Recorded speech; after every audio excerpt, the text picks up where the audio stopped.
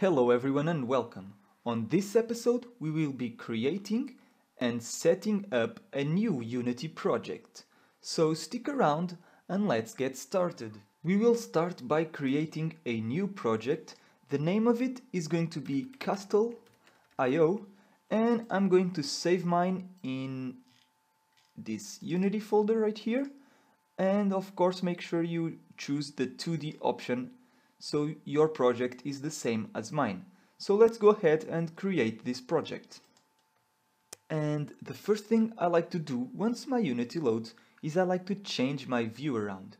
So this is the default view, and what I usually do is I change the hierarchy to the right. I also change the project to the right, and I close the console.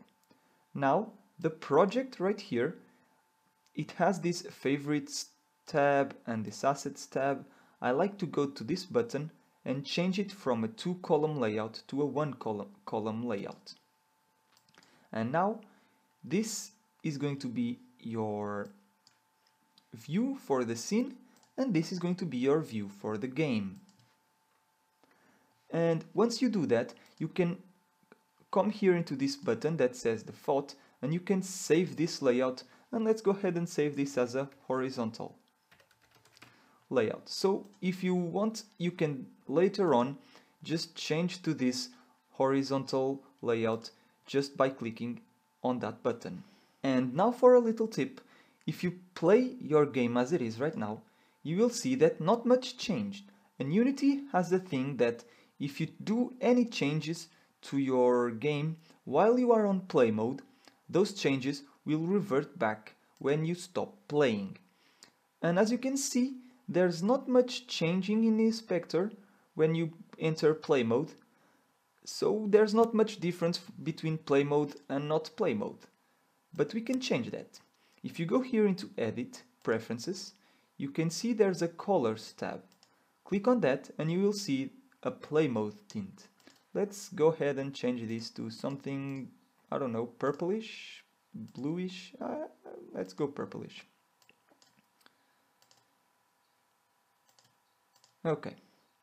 Now if you run the game, you will see that your whole inspector will change to that color, and this will give you a hint that you are on play mode and that your changes won't be saved once you stop. There's a nice tip for you. So now let's start with our project, and the first thing we will do is create some folders. So let's go create new folder and let's call it scenes, and this will hold all our scenes: the game scene, menu scenes, and so on. Then let's go ahead and create a scripts folder, and this will hold all our scripts, the ones that run the game. We will also want a new sprites scene, and this will hold any images that we would want in our game. I also like to create a new folder for the prefabs. And prefabs I will talk about later, but just create a folder right now, we will use that later. With all those folders created, we can now save our scene by going File, Save Scene or Save Scenes, and let's save our scene inside its folder. And let's go ahead and call it Scene. With our scene saved, let's go ahead and here on the hierarchy, let's right click and let's choose UI and let's choose Image. And this will create a new canvas with an image as a child of it. It will also create a new event system. Don't worry about this, we will use this later. Now, the canvas has some properties that you can change, but we can leave them as they are right now. They don't change very much. If you double click on the canvas, we will see the representation of the canvas on the screen. And there, that little square is the image. But we do not want that image. We want our logo. So let's right click on the sprites folder and let's go import new asset. This will allow us to import assets. You can also drag them in from your computer into into Unity project, and they will be automatically imported. But let's go ahead and import this logo. As you can see, this is a logo that I've made for this project. Here on the image game object, you can click here on the source image and you can choose the logo. But as you can see, it's very stretched in. So if you click preserve aspect and set to native size, it will change to the default size. But we want it on the top here. So let's go and click this a square right here, and we can click this one, but be sure to click on the shift key and on the alt key, and that will shove it to the top. Also, let's now remove the preserve aspect and let's give it a padding on the top of, I don't know, 30 pixels, negative 30 pixels, so it goes down, or negative 10, I don't know, that works. And let's change this to half of its size, so 300 by 50. And this will make a nice logo at the top.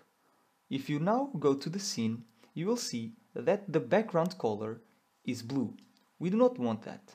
So let's go here into the main camera, click it, and you can see here that our flag is set to skybox. We want to change that from skybox to solid color, because we do not need a skybox. It will be only adding to the game. However, this being a text adventure, it won't be much of a graphic intensive, but let's change it nonetheless. And if you click here on the background, let's choose a black background. But black is very, very black. So let's go ahead and add some, I don't know, let's go to 25 on everyone. So 25 red, 25 blue or green, and 25 blue, and this will give us a nice grayish black, and this is what we want. So now save the scene, and with that done, we reach the end of this episode. This is the foundation for our text adventure, and on the next episode we will be taking a look on creating and displaying text. I will also show you the first segment of the story that we will be creating, and we will be creating a simple state machine. So if you like this episode, give it a like, subscribe to the channel for more, comment for anything you'd like, and I will see you on the next one. Cheers!